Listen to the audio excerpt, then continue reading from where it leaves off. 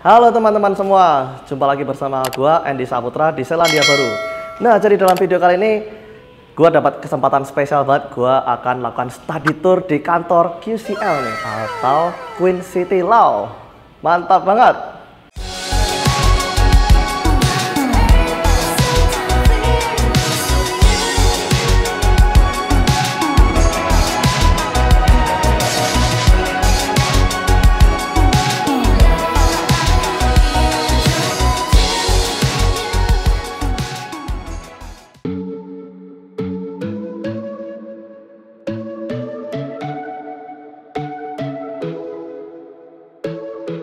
Hi, how are you? I'm very well, thank you. So I'm here to see Marcus. Yep. Cool. Thank you. Oh, hi. Oh, Marcus. hai bro. Selamat datang. Terima kasih. Oh, sampai. Apa kabar? Baik, terima kasih. Yeah. So, how are you? Good. Saya namanya Marcus yang punya Queen City Law. Dulu saya bangun kantor ini 20 tahun yang lalu. Oh, wow. Dan kami di tengah Kota Auckland. Wow, okay. That's an accolade. Ya. Oke, jadi teman-teman, gue di sini akan introduce ke kalian nih. Marcus ini dia adalah owner dari Queen City Law. Nah, buat yang teman-teman belum tahu, Marcus ini dulu pernah bersekolah di Indonesia ya? Oh. Ya, dulu saya pakaian sekolah semacam kita, kecuali sepatu berbeda. Saya tahun 84 bertukaran belajar di Makassar, ujung pandang, Sulawesi Selatan. Saya tinggal sama keluarga angkat Bugis Makassar selama 1 tahun. Yep. Ya. Jadi itulah mengapa Marcus bisa berbahasa Indonesia dengan lancar.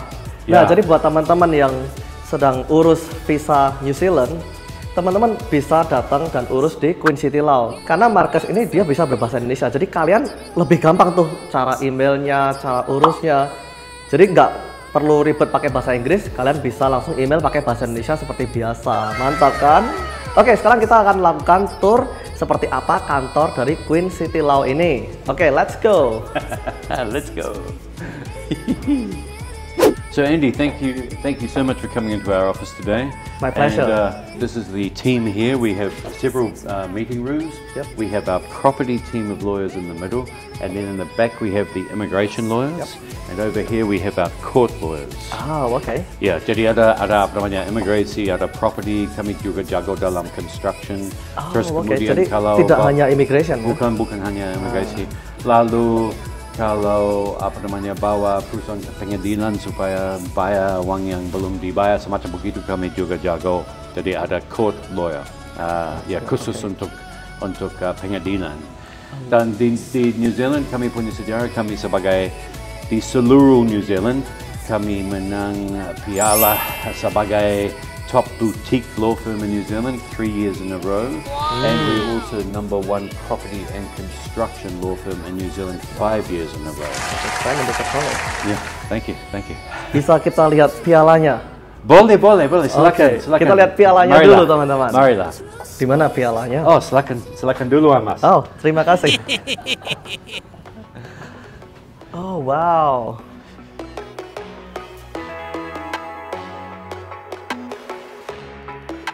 Jadi ini kantor Marcus ya? Oh, jadi ya, selamat datang ke kantor saya. Wow. Ini kantor saya, di belakang tanah ini dipunya oleh Indonesia dulu. Perusahaan itu juga punya oleh perusahaan Indonesia. Yang ini, tanah parkir ini? Ini tanah dipunya oleh Indonesia zaman dulu, lalu jual ke Korea. Kami sebagai lawyer, Korea itu jual kepada perusahaan dari China. And ini sebenarnya gambaran yang mau bangun di situ. Ini adalah 100,000 square meter, 67 level.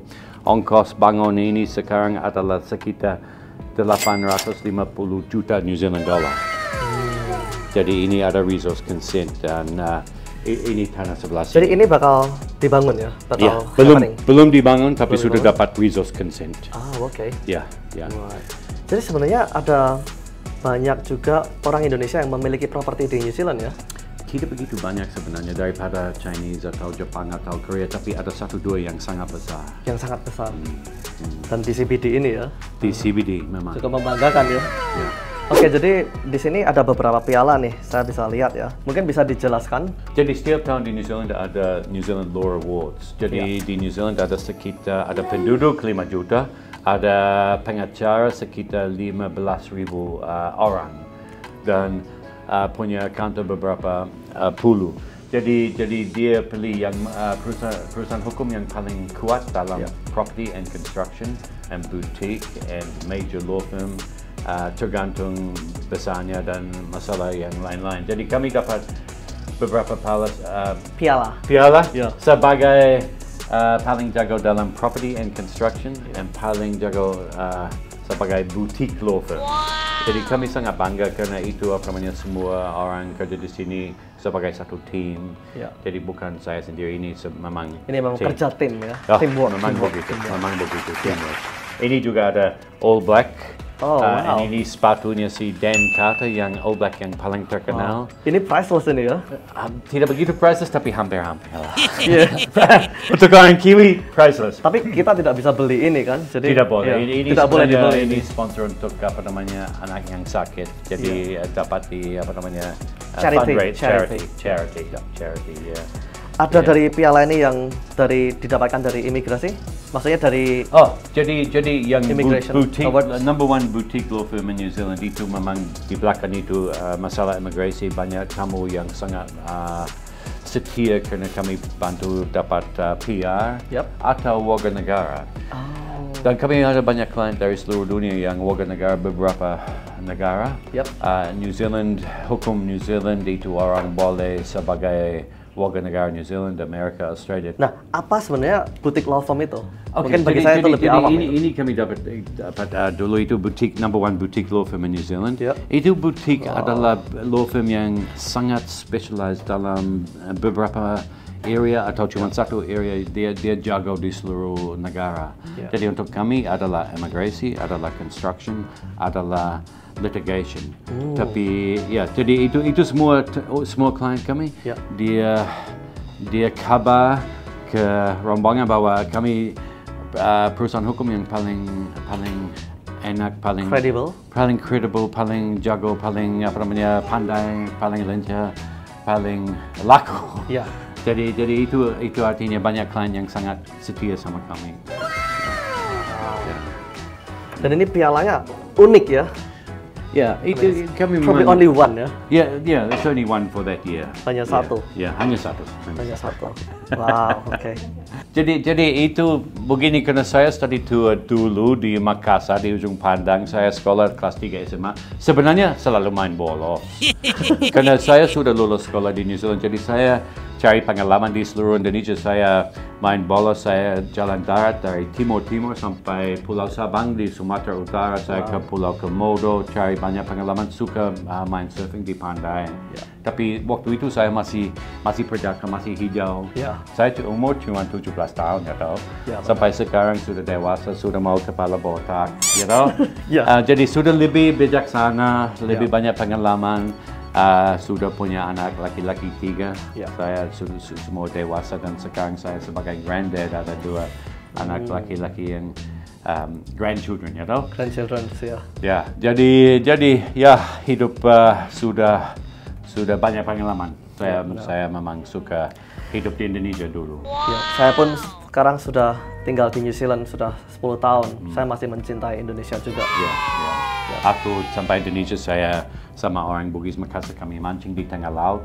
Kadang-kadang ikan itu cuman kepala ikan yang ketinggalan bawah ke atas, dan kami makan bakso di tengah jalan, enak sekali, dari pasar New Zealand tidak bisa. Oke, jadi sekarang kita udah lihat kantornya Marcus. Sekarang kita akan jalan-jalan lagi. Sebenarnya ada apa saja di kantor Queen City Law ini? Oke, jadi ini adalah anak-anak buah yang kerja sebagai property lawyer. Jadi, yang ini di tengah ini ya? Ya, ini ada Pelina sama Erica. Di sini bosnya si Tina yang kepala property team. Hi Tina, how are you? So how do you say hello in your language? 안녕하세요. 안녕하세요, bahasa itu. Tina Korean. Dia memang Korea. 안녕하세요. Pandai sekali. Yeah. Pandai sekali. Dia apa namanya small contract. Pandai sekali. Oh, silakan ke sini. Please come. Hi Tina, how are you? I'm good. So, how long have you been working as a lawyer, if you mind? I think it's like 14, 15 years. Jadi Tina ini sudah bekerja 14-15 tahun sebagai lawyer, and now you're managing Property team. And other firms as well. Okay, alright, cool. Thank you Tina. See you, have a great day. Oke, jadi sekarang kita lanjut jalan lagi nih teman-teman. Oke, jadi di sini, ini area kantornya Henny nih. Oke, Marcus, mungkin bisa di-share. Kalau di sini kan area kantornya Henny nih. Iya. Nah, di sini apa semua khusus keimigrasian? Ya, jadi ini memang kerja dalam bidang imigrasi. Yep. Jadi dia bantu beberapa ribu orang setahun dapat penduduk tetap. Ada berapa case yang QCL handle? Untuk khusus imigrasi dulu. Jumlahnya kalau dapat penduduk tetap melalui kami kami pikir kalau tidak salah sekitar 40.000 keluarga. 40.000 keluarga ya? Tapi itu berarti selama lebih dari hampir individual 30 tahun. Jadi kami di seluruh New Zealand, kalau tidak salah saya pikir kami paling besar dalam bidang itu. Ya. Jadi 40.000 tadi yang sudah di-handle so far kan? Ya. Kalau untuk per tahunnya kira-kira dapat berapa itu? Beberapa ribu setahun. Beberapa ribu per tahun ya. Jadi memang banyak case yang di-handle oleh QCL ini. Oh ya, marilah kita introduce si manager imigrasi. Ini adalah Bradley So. Bradley So dulu dia lahir di Manila. Jadi dia pakai bahasa Tagalog. Dia di Jakarta, dia sangat suka keadaan Jakarta. How long when you visit Jakarta? Like It was a long time ago, probably 6 years ago. 6 years ago. Jadi honeymoon in Bali. Bradley Honeymoon dia ke in Jakarta Bali? 6 tahun yang lalu ya. 6 tahun yang lalu dan That was good. And Very that was- spicy food. Ini kalau bahasa Tagalog dia tahu semacam anak buah dia mengerti, terus kemudian buaya dia tahu. Buaya, satu kata ya tahu? Buaya is alligator, right? Elegant. alligator ya. I'm not buaya. Nah, tapi buat teman-teman yang penasaran ya, bahasa Tagalog dan bahasa Indonesia itu memiliki beberapa kesamaan ya. Antara lain coba 4 di Tagalog. Tagalog, kamusta? No, 4, apat. Apat is 4. Apat is 4, ya. And then umbrella is like payung. Payung, yep. Di Indonesia kita juga call payung. The same. Ya, 4 apat ya. Very similar. What art is this, Marcus? This is an interesting story actually, Andy. This was one of our Why there is fish there? Kiwi clients, and this is the tapa cloth from Fiji, and that is the kingfish, and there's actually real gold on that diagram. Oh. So he was a Kiwi pakiha, or a Kiwi bule, Yep. and his partner was a Chinese woman, and we did their immigration. Oh. And we Okay. got a partnership residence visa for the wife. But at that time they were very proud, so he did this artwork for us as a token of his Yes, appreciation. as a token. Yeah, Yeah, yeah. yeah, Wow, yeah. this is very cool. Yeah. And saya sendiri saya suka mancing, jadi saya Diberi dapat ikan, banyak ya? sekali ikan. Ini yang besar-besar ini bisa sampai 40 kilo. Jadi kita langsung potong, tidak ada tulang kecil, langsung makan daging seperti ayam. Enak Ya. sekali ini. Okay. Jadi ini kita punya kebudayaan sebagai perusahaan hukum yang sangat ramah tamah. Kami adalah culture work hard, play hard. Jadi semua anak pengacara kadang-kadang kerja sampai tengah malam karena ada kontrak yang sangat urgent atau semacam begitu. Ya. Tapi kami sengaja di sini yang paling penting itu adalah culture sebagai family, ya toh. Semua jaga teman kantor sebagai keluarga. Dan saya bisa lihat di sini pun tim QCL ini dia bekerja nggak cuma di kantor ya, tapi juga di mana nih, di kafe dan lain sebagainya ya. Oh, ini Seperti memang yang Marcus cerita tadi, kalau kerjanya malam, Yep. after hours pun Yep. mereka masih discussing clients ya. Well, we're quite high profile, so we do a lot of media work, we do a lot of external stuff, and we do a lot of team building exercises all the time. So some of these examples are going to Waiheke for the day. Jadi makanya termasuk work yang solid ya. Yeah, Solid yeah. work. And we can really Teamwork yang solid depend juga. on each other, and we always play to our respective strengths. So we've developed a really strong culture. And sebagai bos itu artinya kita bilang dalam bahasa English itu staff retention and recruitment very strong. So a lot of the guys have been here for over 10 years, real stability in the office. Jadi mereka sudah bekerja 10 tahun ya? Yeah, many of the guys over 10 years together. Okay. So many experience. Seperti Bradley tadi, berapa lama dia sudah bekerja Bradley di sini sekitar 13 tahun. 13 Tina 12 tahun, Tom 10 tahun. Yang Amy, yang practice manager adalah 15 tahun. Wow. Ya, jadi memang itu churn, kita bilang churn kecil sekali. Karena orang puas dan senang di sini di kantor. Jadi seperti family ya, seperti keluarga ya. Dan kami juga sangat berlaku, sangat sukses. Jadi itu apa namanya QA itu dipotong, kami semua dapat. Mengerti? Ya. Ini adalah kitchen, ya tahu? Ya. Jadi ini kalau anak buah mau santai-santai di sini, ini sebenarnya sengaja untuk anak buah daripada tamu. Jadi tamu di boardroom. Okay. Tapi di sini itu anak buah kalau mau santai-santai, kalau dia pusing atau kerja sampai jam tengah malam bisa makan di sini. Jadi sampai malam pun juga masih buka nih di kantor? Itu kalau jurusan hukum, kalau kantor hukum itu memang banyak anak buah yang kerja sampai tengah malam, memang begitu. Karena itu tamu apa namanya, dia mau beli gedung atau dia mau joint venture atau dia mau shareholders agreement atau mau dapat imigrasi, itu orang mesti kerja sampai hasilnya dapat, ya tahu?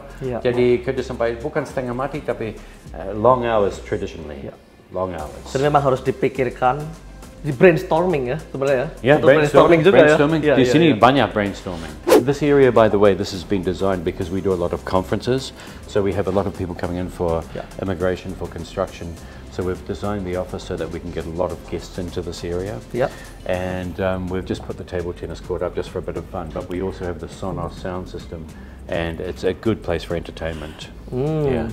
So a lot of our lawyers are regularly appearing on TV, and we do a lot of presentations. So recently, I've chaired a number of the national immigration conferences. Tina, that you met before, she's she's a chairperson of the Auckland District Law Society Property Committee. So she's given property presentations to all the other lawyers who want to continue their learning as part of their professional development. I see. Wow. Yeah. So I'd like to present Andy from Study Tour. Please welcome to our boardroom. Wow. Jadi supaya lebih mengerti kami punya culture atau kebudayaan di sini, kami setiap hari Rabu semua anak buah semua kumpul di sini, kami minum kopi dan kami ngobrol semacam Netflix. Jadi nggak cuma bisnis ya, nggak cuma bukan pekerjaan. cuma bisnis, itu memang sengaja supaya semua bergaul. Saya bilang tadi tidak ada rahasia di antara semua satu tim ini, memang tidak ada rahasia, kami terbuka. Dan ini memang sengaja ada apa namanya sistem supaya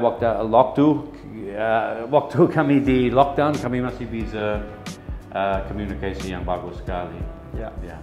Dan kalau lagi meeting, apa ini juga full semua? Ini jadi kami memang sengaja ada beberapa kamar untuk ketemu sama tamu, sama klien. Ini yang besar untuk semacam perusahaan besar, tapi biasanya pakai kamar yang lebih kecil. Tapi kalau perlu 20-30 orang di sini bisa. Dan ini gelas bisa buka supaya kaca ini? Ya, bisa buka sedikit supaya lebih kalau luas, ada acara lebih besar lagi. Kami bisa buka ini, banyak orang bisa kumpul di sini. Jadi di Queen City Law ini ada berapa tim member? Di sini jumlahnya sekitar 25. 25 tim member. Wow, it's a big team ya? Dan sekitar 15 sebagai officer of the High Court, registered New Zealand lawyer. 15. Jadi yang 15 itu khusus keimigrasian? Bukan, imigrasi yang lawyer cuma barangkali 7 lawyer. Yang lain adalah property lawyer, dan lain ada court lawyer, litigation lawyer. Litigation, I see. Jadi kita litigation, property, immigration. Jadi memang mereka punya tugas dan bagian mereka masing-masing. Yes. Oke. Kami sebagai apa namanya pengacara yang biasanya sangat kita bilang apa namanya find the minder grinder. Untuk kami sebagai lawyer semua orang di sini kasih mobile number. Jadi kadang-kadang kamu atau klien mau bicara sama lawyer pagi-pagi atau malam-malam bisa telepon di mobile. Tapi kami juga pakai WeChat, pakai WhatsApp, pakai semua. Jadi nggak cuma telepon atau email doang ya? Dan di sini kita bilang find the minder grinder. Itu finder itu orang yang apa namanya sangat pandai bergaul. Minder itu orang yang selalu ada di kantor, selalu jawab apa namanya. And grinder itu orang yang pandai bikin dokumen. Jadi itu macam itu semacam lawyer punya sifat ya tahu. Jadi ada 3 macam. Di sini minder grinder semua bisa dapat semua. Jadi si ini kasihan karena banyak tamu di Jakarta telepon malam-malam. Karena beda waktu ya? Ya, beda waktu. 5 to 6 hours different. Dia di rumah terima telepon dari tamu di Jakarta atau Surabaya. Sampai malam pasti itu. Ya, tapi dia tidak begitu menatu. Bagaimana teman-teman kita semua ini bisa kontak ke Queen City Law? Jadi itu tergantung. Untuk bahasa Indonesia nih, karena mereka bahasa Indonesia kalau bahasa Indonesia lebih enak melalui Heni bisa kontak semua. Oke, kita pasang kontak Heni di sini ya. Untuk lawyer, untuk accessibility itu sangat penting. Jadi di sini itu apa namanya pengacara biasanya 200 sampai 800 $1. Jadi semua orang itu memang serius ya tahu karena uangnya besar. Jadi kami tidak mau membuang waktu juga, jadi kami bisa langsung ke the very center of the matter, the crux of the issue. If we can, we don't waste time for legal matters, so we're not wasting clients' time and money. But for kami ada beberapa ratus keluarga Indonesia yang kami sebagai lawyer, semua sangat setia. Dan saya dengar di Queen City Law ini nggak ada satupun case yang ditolak ya? Apa itu benar itu? Nggak ada satu case imigrasi pun yang ditolak? Itu ditolak itu memang jarang sekali. Kami hampir nggak pernah ya berarti ya? Bukan tidak pernah, sebenarnya bukan itu tidak pernah ada juga yang setengah aja ditolak supaya bisa appeal. Jadi ada yang kita bilang kita terbuka sama klien ini tidak akan dapat karena kamu dapat kanker atau kamu pernah di penjara, jadi tidak bisa dapat. Tapi kita kami sengaja submit supaya bisa appeal ke pengadilan atau ke Bapak Menteri. Dan di seluruh New Zealand saya pikir itu kami perusahaan hukum yang paling jago dapat sukses dari imigrasi kalau perlu. Saya sendiri 30 tahun dalam bidang ini, jadi saya bergaul sama banyak bos, bapak-bapak di pemerintah. Dan dia percaya sama kami tidak pernah bohong. Jadi kami selalu terbuka sama pemerintah. Jadi dia lebih percaya sama kami. Jadi perusahaan hukum ini memang bangga bantu tamu dari Indonesia. Kami ada beberapa ratus keluarga Indonesia yang kami bantu dapat visa di sini. Barangkali beberapa ribu sebenarnya, mesti tanya si Heni. Tapi saya juga sejarah sama Indonesia. Saya tukang belajar tahun 84, 85 di Makassar. Jadi saya selalu senang ketemu sama orang Indonesia. Dan saya juga dulu sangat passion di situ ya. Sangat akrab sama kedutaan di ibu kota. Kami juga bantu kedutaan dengan masalah hukum KPRI 20 tahun yang lalu. Dan ada beberapa Bapak Menteri semacam Upave dan lain yang pernah keliling ke New Zealand. Dan saya juga akrab sama si Bapak Duta Besar di kedutaan di Jakarta dulu, si Tim Grossa yang kawan sama perempuan Indonesia dulu. Jadi itu relationship sama Indonesia sangat kuat. Jadi Queen City Law ini memiliki relation yang sangat kental dengan Indonesia ya? Memang setengah aja itu. Jadi kami ada Korea, China, Philippines, Indonesia, banyak orang yang pindah negara ke New Zealand, bangun perusahaan di sini, bangun gedung di sini, bangun bisnis di sini, dan kami memang sangat setia sama tamu itu dari seluruh dunia sebenarnya, bukan cuma Indonesia, tapi Indonesia memang kami banyak pengalaman dan kami lihat sekarang Bali lebih buka sekarang, bisnis kembali lagi, hidup lebih biasa, ya toh? Nah, jadi buat teman-teman yang punya pertanyaan seputar keimigrasian, tunggu apa lagi? Kalian bisa langsung hubungin Queen City Law, kontaknya ada di bawah sini ya. Nanti gua kasih di bawah situ.